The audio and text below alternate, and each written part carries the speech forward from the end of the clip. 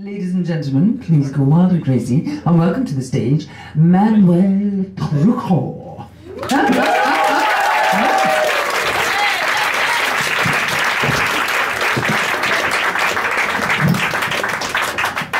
She did very well with my name, didn't she? With a lovely yo-yo.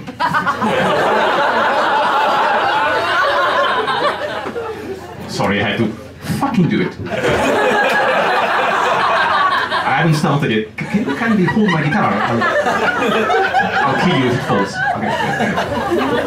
Feel relaxed. Good evening and what a wonderful evening. Let me crack a joke. What a lovely evening we're having. And there's a fantastic act before, fantastic concierge, and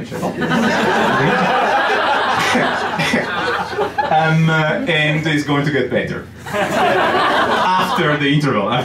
So, you know, people see me on stage before, you know, and they said, you know, you really got a talent. You tried my cupcakes, or you know, you've done this before. Yes, I've done it before. But then my trained monkey died. It was a sad loss. But never mind, I got over it. So fantastic. I do not want to talk to you about my research, for modesty. I want to talk to you about academic life, and one particular aspect of academic life, which is administration. It wasn't meant to be a joke, but thank you very much. It's very good, isn't it? You can applause. Administration! Very well, thank you. So, I'm amazed. So, have you ever the impression that, you know, you go about your academic business and sometimes you have the impression that things may be organized that a little bit more simply than they are, you know, and this is the effect of administration. And we academics, I'm a professor in computing, we adore to malign administrators. You know, if something doesn't work, it's administrators' fault. Of course. I have to say, actually, they have a job which is as important as ours, obviously. So, anybody from an administration department in the audience? Yeah. Suspect so. Any fishmonger? No, okay, not because I've got to protect my. So I appeal to your sense of humor. Be patient with me, please. And tomorrow, do not send me your hitman or fisherman, or you know the secret fish agent 00 Sturgeon. Okay, sorry, this was a bad joke. I admit. Okay. Anyway, let me give you an example of what I mean by very quickly by you know, making procedures a little bit overweight. So I'll take an everyday situation, not an academic one for simplicity because we're all clever. Buying a fish in a fish shop. Hence the fishmonger. So this is a very simple situation. What you do, you go into the fish shop, maybe you're the only customer, you go straight to the counter, this fishmonger, say good morning, if you are in Aberdeen, probably the men or something. Not bad for an Italian. So, and you know, there's this display of fish, of course, and there's I don't know, mussels and cockles and mussels, you know, for an island and molly malone and things like that. And then got the fish, you got, I don't know, trout and John Dory, and if you're in Aberdeen, John Doric. Another bad joke, sorry. Somebody understood it, which is okay. So and you got, you know, trout and sea bass and sea bream, and because we're academics, sometimes also A and B bass and breams, the one who did better in their exams. I know, you know, I cannot crack only good jokes, you know. You started by applauding without jokes. Okay, so you buy the fish, you get, I want this fish, okay, here's the fish, here's the money, blah, blah, you go away, that's it, right? That couldn't be simpler. So let me try to act for you what a fishmonger, an improved fishmonger shop would look like if organized by an over-enthusiastic administration department. Okay, so you don't laugh at my jokes and you laugh when you're not supposed to laugh. Yo-yo. So you get into the fish shop and you're the only customer, suppose. You see a fish you want, let's say a sea bass. Okay, I say, I would like the sea bass there. And the guy says, you should take a number, sir. Why should I take a number? I'm the only customer. I know, sir, procedures, I'm sorry. Okay. So you go and take a number. And right, I got the number, could I have the sea bass? What number is it, sir? What does it matter? What, no, I'm sorry, but, you know, I'm the only customer. I know, sir, sorry, procedures. Okay, it's number 38. Can I have the C-bus? It's 37's turn, sir. But I'm the only customer. I'm sorry. There's nobody else since I know, sir. Procedures. Okay. Okay. Right. Okay. There's nobody here. Advance the number. I do not know whether I can do that, sir. Let me check. Okay. Here comes the checking part. What is it? And then you notice that behind the counter, there's this colossal book. Okay, something which looks at the entire rules of the EU in one place.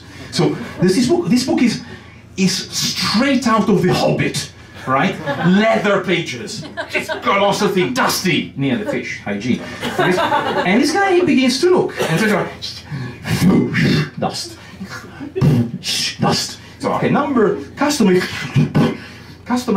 tall customers, thin customers, fat customers, customers from the EU, customers from Russia, customers from obscure countries I do not know what is numbers, prime numbers, integer numbers, complex numbers, the best polynomials, Euler equations, here it is, yes, advance, yes, I can do that for you, sir. Okay. Click. Right. Can I have the C-bus? Ah, certainly, no problem, sir. Can you fill in this form?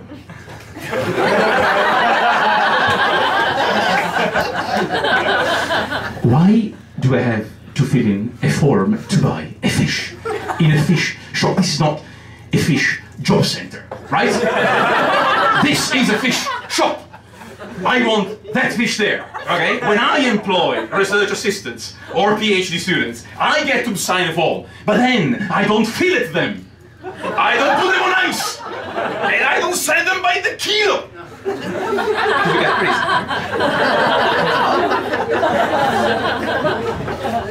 And what is the form for anyway?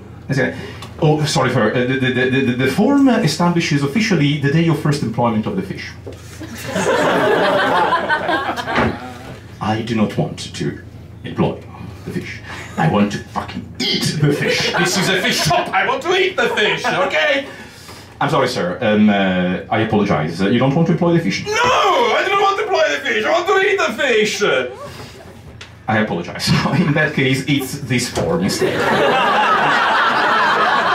Okay, I'll stop here. So, I think you get the picture, right? So, inspired by this lamentable state of affair, from my point of view, I do not know about the administrators, I have, as one does, composed a song, which I would in the toilet. The toilet is a fantastic place to compose, because there's concentration. You should see the face of my kids, particularly when they have friends playing with PlayStations. What's your dad doing in the toilet with the guitar? Oh, he's composing it. So I composed this song, and which I'm going to share with you. The title of the song, I have to do some rearrangement and housekeeping, and all for free. There's no additional cost to your ticket. This song is called I Am the Administrator, and it's best... Well, it wasn't a joke. And it's best imagined as sung by, I don't know whether you remember, Liza Minnelli in Cabaret, black leotard, fishnet stockings. Don't imagine me. Don't get ideas. Some of you might, you could get ideas, but not everybody else. Okay? So just imagine that as I sing, and at this point I'll get back my guitar, which is undamaged, is it? Okay. Right? So we had this problem, I had this little problem before.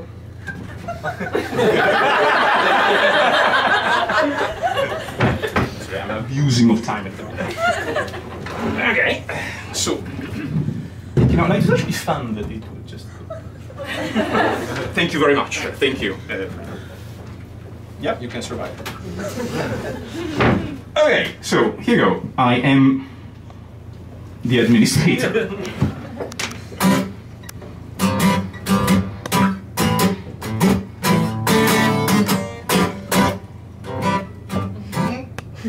Can you hear? Yeah. I'm sorry.